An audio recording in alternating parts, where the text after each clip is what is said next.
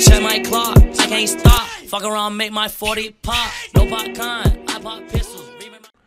What it do, YouTube? My name is Bear Witness. Welcome back to the channel. And in today's video, we're going to be talking about the Anthem beta and everything that you guys need to know or should know regarding the beta coming up this Friday or this weekend for some players. But before we get into all that, guys, I want to say if you guys are new to the channel, make sure you guys check my description because I have a link to my $25 giveaway.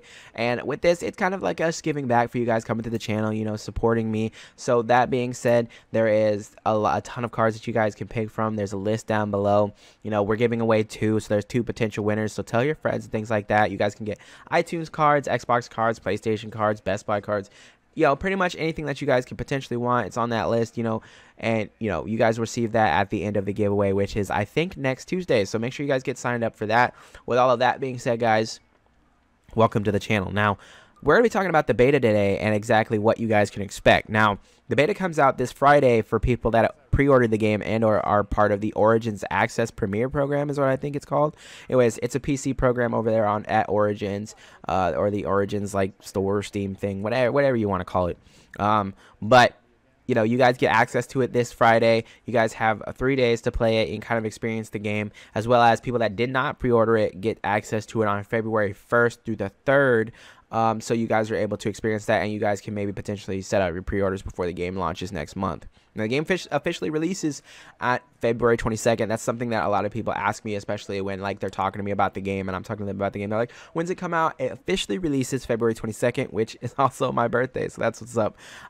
Aside from that, you know, these are a couple of things that you guys can expect when launching the game and we're playing the game. The first thing you're going to do is you're going to experience the game and the balancing, the weapon balancing is going to be a little bit different. Your abilities, your damage abilities, all of that type of stuff, probably the damage you take as well, it's all going to be a little bit tweaked just for the fact that they're throwing you into the game in the middle of it and they don't want you to be overwhelmed with things, so they've scaled things up to make it you know, a little bit more fun. You know, you guys get to experience a couple more things, but it is definitely not something you guys should expect in the actual game.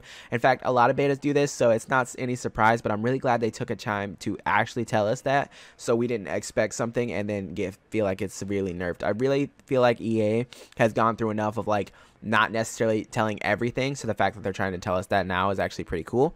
Also, there is microtransactions in this game. I don't know if they'll be accessible in the beta, and I also don't know if your beta progress will carry over. Probably not, like I said. 9 times out of 10, I can guarantee you that it probably won't, based on the fact that, like I said, they're putting you in the middle of the game, and they probably don't want to let you do anything like that. Now, it is a potential possibility that maybe your colors stay the same. Also, when you do play the beta as part of the VIP program, you get a special in-game item. I actually am not 100% sure what that is yet, but there you go on that. But you are going to be able to potentially, you know, get microtransaction. These are strictly cosmetic, and these are the things that, you know, sometimes they freak people out.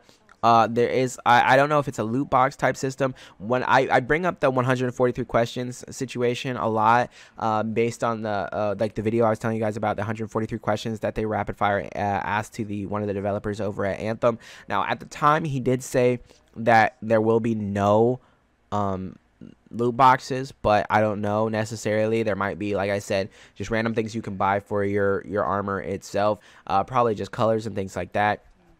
We know now that there's post-launch DLC, and I know that we're talking about the beta, but I'm kind of just fleshing everything out there. There is post-launch DLC, which, like I said, obviously you're not going to be able to access right now, but that is completely free. So that was just like that's the thing that I thought was very positive to go ahead and talk about, because if you guys are new to the channel, you guys probably haven't seen yet that I had a video the other day talking about how I wondered what the DLC was going to look like, considering it's a mostly PvE game. Now, they did say that there will be no PvP at launch. Now, they specifically said that there will not be PvP at launch, which was a lot better than their stance. Like I said, referring to that video one more time, you know, they said there is no PvP, and I spoke about that. I spoke the fact that there might be PvP later on. It wouldn't be something that we haven't seen before, and they haven't in fact said that for the moment, we will not be having PvP at launch. Now, there was a couple of other things that I'm going to bring up. I have to open up my computer screen so I can actually tell you guys these things. You can't Anthem can be played single player or in a team of 4, but always requires an internet connection. Anthem has a branching story, but not to the degree you might expect from other BioWare games. Kind of like in the idea of Mass Effect and the idea of Dragon Age. So you can't romance non-player characters, unlike in Mass Effect and Dragon Age. So there is no romance or anything like that. You know, we talked about the post-launch DLC. We talked about the PvP at launch. And every group activity, this is another thing that I wanted to talk to you guys about. Every group activity has built-in matchmaking, so you never have to play this game alone. You can if you want to. You can obviously turn it off, but you never have to play alone. And that's another thing that's really cool, because sometimes you kind of get stuck in these situations where you're playing alone and it's not very fun. So hopefully all of this stuff is a little bit more enticing to you guys when it comes to the beta.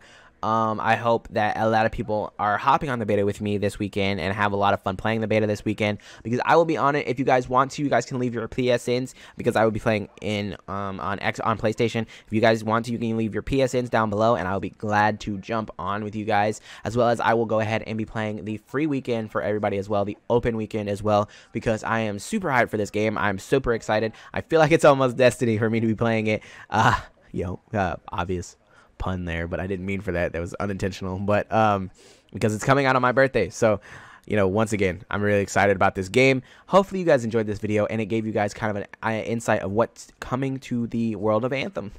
And if you guys did enjoy this video, you guys know what to do. Leave a like down below, as well as clicking that sub button and that bell to be notified on every single one of my videos. And thank you guys for coming to the video today. With that being said, I'm out of here. Peace.